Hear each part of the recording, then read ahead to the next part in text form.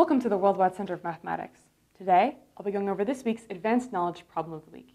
For the full problem and solution transcript, you can see the link in the description of this video on our YouTube channel.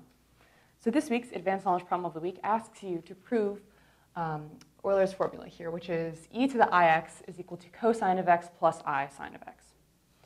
Okay, so it's going to, well, there are many different ways to do this proof, but I'm going to approach it using Maclaurin series, which is Taylor series centered at 0. So in kind of a clever way. So first of all, we know that e to the z, so e to the z, just the definition of it, the Maclaurin expansion of e to the z is equal to the sum from n equals 0 to infinity of z to the n over n factorial, which in other words is equal to 1 plus c over 1 factorial plus z squared over 2 factorial plus z cubed over 3 factorial, and so on and so forth. Whoops, plus. Okay, so we have the Maclaurin expansion just for e to the z, but we need it to be e to the ix. So we're going to go ahead and plug in. So we let z be equal to ix here. So then we just substitute z in. Everywhere we see a z here, we plug in an ix. So we get e to the ix is equal to the sum from n equals 0 to infinity of, instead of z, we have ix to the n over n factorial. So now we're going to go ahead and just kind of write an expression like this, just as we did before. So we end up getting here, instead of this, we end up getting 1 plus ix plus ix squared over 2 factorial plus quantity ix cubed, ix cubed over 3 factorial, and plus so on and so forth. So now we can go ahead and distribute the exponents here inside. So we're going to get this as being equal to, I'm going to go ahead and write out a few more terms here, so I'll leave myself some more room.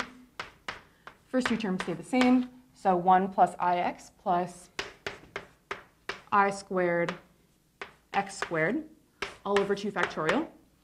And repeat the same thing for the next term, so plus I cubed x cubed over 3 factorial plus I to the 4th x to the 4th over 4 factorial plus I to the 5th x to the 5th over 5 factorial, and so on and so forth.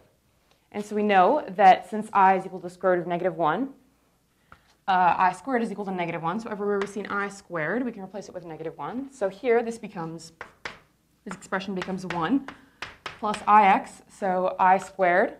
So we see I squared, so we immediately negate this. So we have minus x squared over 2 factorial plus, okay, so in case it's not immediately obvious, I'm going to go ahead and rewrite all of the I squared, or all the I terms here in terms of I squared, which is sometimes easier. It's kind of what I like to do usually.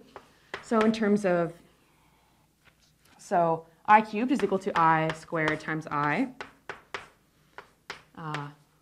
times x cubed all over 3 factorial plus I squared squared times x to the 4th over 4 factorial plus, keep writing x, I squared squared times I times x to the 5th over 5 factorial plus so on and so forth over there.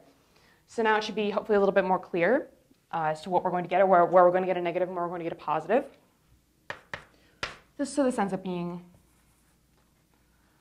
equal to 1 plus ix, the first two terms are staying the same, minus x squared over 2 factorial. So plus I squared I, so I squared is negative, so minus I, so we still have an I term there, times x cubed over 3 factorial. So now we have an I squared, so I squared is -1, squared is 1, so this becomes positive, plus x to the 4th over 4 factorial, so I squared squared, again positive, and then we still have an I term left over. So plus I times x to the 5th over 5 factorial, and so on and so forth.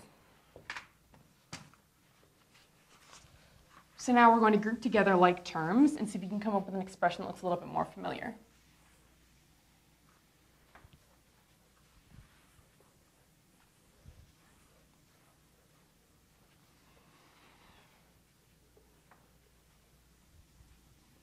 Okay. So down here, I'm going to group together all of the terms that have an I, and I'm going to group together all the terms that don't have an I. So we have a 1, and so this one has an I, so we're going to leave it out. So 1 minus x squared over 2 factorial. This one has an I, so I'm going to skip it. Plus x to the 4th over 4 factorial, and so on and so forth. Plus, so now I'm going to have all the I terms, so ix, so plus ix minus ix cubed over 3 factorial. And the next I term is plus I to the 5th over 5 factorial. ix to the 5th, excuse me, plus I x to the 5th over 5 factorial, and so on and so forth over here. So now what I'm going to do is I'm going to factor out the I.